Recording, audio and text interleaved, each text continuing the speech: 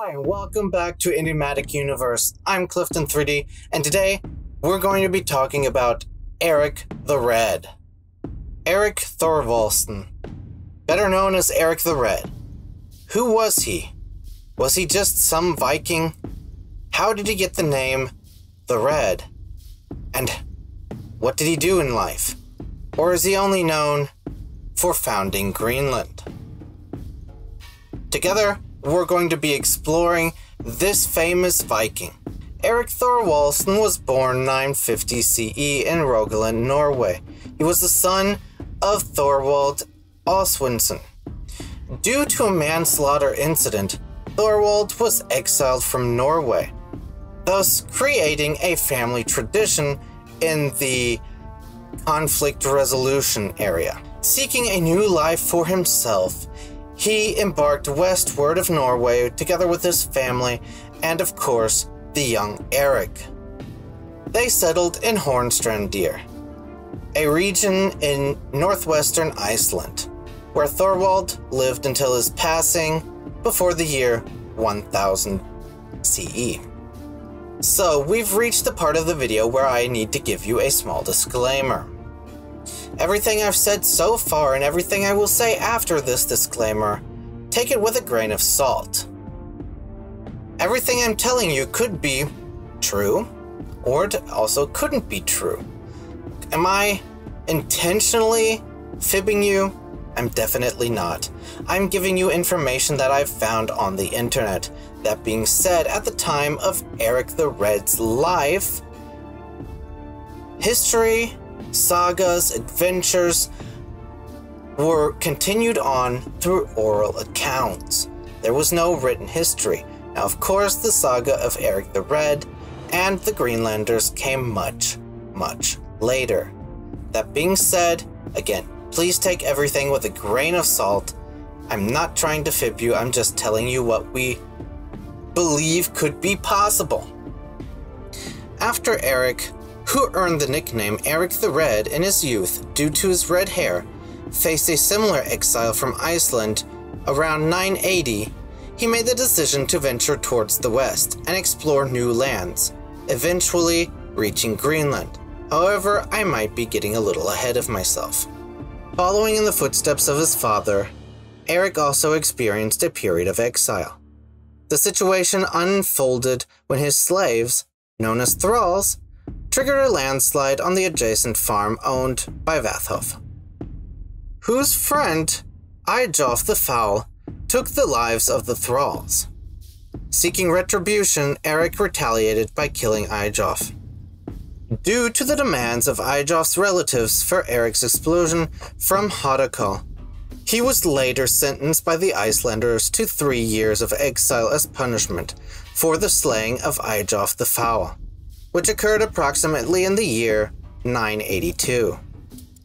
Erik the Red's discovery of Greenland. Although Erik is commonly recognized as the first European to discover Greenland in popular history, the Icelandic sagas suggest that earlier Norsemen actually discovered and attempted to settle the land before him.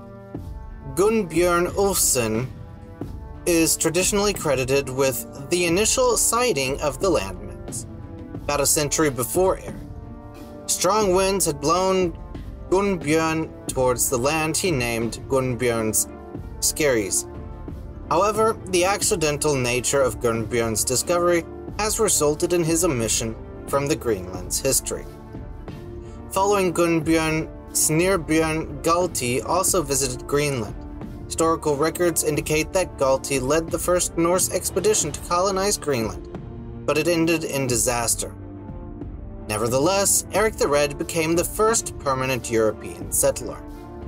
Around 982, during his period of exile, Erik embarked on a voyage to a relatively unknown and mysterious land that Snirbjörn Galti had previously attempted to settle but failed. Erik sailed around the southern tip of the island, later called Cape Farewell, and continued along the western coast. Eventually, he reached a mostly ice-free region that resembled Iceland and showed promise for growth and prosperity. According to the saga of Erik the Red, he spent 3 years exploring the land during his exile. When Erik returned to Iceland after his exile ended, he shared stories of the land he named Greenland, deliberately, aiming to attract potential settlers. He believed that a favorable name would entice more people to go there, knowing that the success of a settlement in Greenland relied on widespread support. His tactics proved successful, as many individuals, particularly those Vikings living on poor land in Iceland and those affected by a recent famine, became convinced that Greenland held great opportunities. In 985, after spending the winter in Iceland, Erik returned to Greenland with a substantial number of colonists. Out of the 25 ships that set sail, 11 were lost at sea, with only 14 reaching their destination. The Icelanders established 2 colonies on the southwest coast, the eastern settlement, Eysturoy, I'm sorry if I mispronounced these, and the western settlement near Nuuk. Over time, a middle settlement emerged, though some suggest it was part of the western settlement. The eastern and western settlements were the only viable areas for farming. During the summers, when travel conditions were more favorable, each settlement sent men to hunt in Disco Bay above the Arctic Circle for food and valuable resources, such as seals, ivory from walrus tusks, and beached whales. In the eastern settlement, Erik established the estate Bratolio. He held the prestigious position of paramount chieftain of Greenland, and gained both immense respect and wealth. The settlement thrived and expanded, with approximately 5,000 inhabitants spread across a significant area along Erik's Ford and nearby fords. Additional groups of immigrants seeking refuge from overpopulation in Iceland joined the original settlers. However, in 1002, a group of immigrants arrived unknowingly, carrying an epidemic that devastated the colony. Many prominent individuals, including Erik himself, fell victim to the disease. Despite this setback, the colony recovered and persisted until the onset of the Little Ice Age, which made the land unsuitable for European lifestyles in the 15th century, shortly before Christopher Columbus's inaugural voyage to the Americas in 1492. Factors such as pirate raids, conflicts with Inuit tribes, encroaching upon Norse territories, and the abandonment of the colony by Norway also contributed to its decline. The saga of Erik the Red and the Greenland saga share numerous similarities, including some of the same reoccurring characters, the retelling of expeditions that happened. However, there are some notable differences. In the saga of Erik the Red, several expeditions mentioned in the Greenland saga are presented as a single expedition, led by Thorfinn Karlsefni. However, Erik's son, Thorvald, his daughter Freydis, and Karlsefni's wife, Gudrid, play significant roles in the narrative. Another notable distinction lies in the location of their settlements. According to the Greenland saga, Karlsefni and the others settled in an unnamed place referred to as Vinland. On the other hand, Erik the Red's saga portrays 2 main settlements, Stráforgir, where they spent the winter and spring, and Hop, where they later settled but encountered difficulties with the indigenous people referred to as Skalings, as depicted in the Greenland saga. Aside from these differences, the 2 accounts share a strong focus on the adventures of Thorfinn Karlsefni and his wife Gudrid. So a few notable things about Erik the Red is he married Thjordhild. I don't know if I'm pronouncing this correctly. In fact, all of the names in this video, I wholeheartedly suggest looking them up and just expecting me to have mispronounced them. They had 4 children together, 1 daughter named Freydis, and 3 sons. Most notably, Leif Erikson. Then there was Thorvald and Thorstein, or Thorstein, I'm not sure. Guessing it's probably not Steen, as they were Norse. Now, Leif Erikson and his wife embraced Christianity, while Erik himself continued to adhere to the North paganism. Now, his wife also wholeheartedly embraced Christianity, commissioning Greenland's first Catholic or Christian church. Now, Erik strongly disliked this. He didn't care for the new faith, and he remained loyal to the Norse gods, which in return made his wife they lay not together. There was no intimacy between them because she was Christian and he didn't want to conform. So,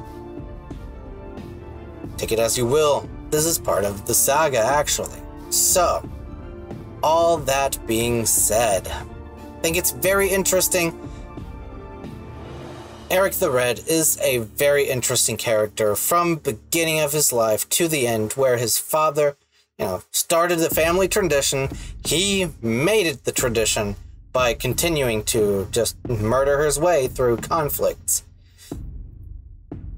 That being said, there are so many more stories connected to this, especially with people like his son, Leif Erikson, and definitely a very interesting person is Thorfinn.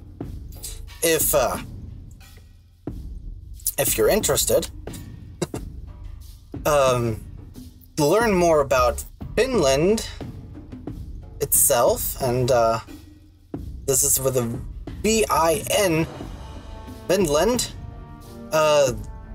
There are more stories about that, and if you're interested in anime, heck, I would even I would suggest that you go and watch this on Netflix. There's the Netflix, they have the anime Vinland Saga, and so far it looks really interesting.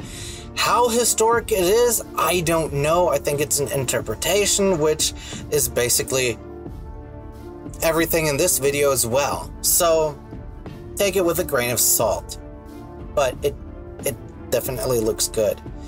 Anyway, that is this video. This is the first time I've made a video like this. I am not entirely happy with how it turned out. I'm hoping that if I continue to do videos like this, and that you like this video, I will get better at videos like this. Really hoping I can. Nonetheless, I still enjoyed it, making this video, learning new things for this video, and yeah, let me know what you think down in the comments below. Let me know what you think about the topic that we talked about today, and just let me know what you think of this video, how I can make it better, or how I can make future videos better. Let me know. If you like this video, smash that like button, consider subscribing and hitting the bell for notifications. But before I go, I want to say one more thing. This video definitely takes up more time, and if I want to move forward with these videos, I definitely need your support. Putting in more time in this, I know I took my time with this first video because I was learning a lot more, so I will definitely be able to make videos faster and hopefully better, but they do take time. I would ask you, please, check out in the description. I have all my links connected. Check them out. If you want to support the channel, you don't have to, but it will definitely help me. If you want to support the channel or contact me in any way outside of commenting on the videos, do it there. Check out my links. All right, thank you for stopping by. Until next time, take care.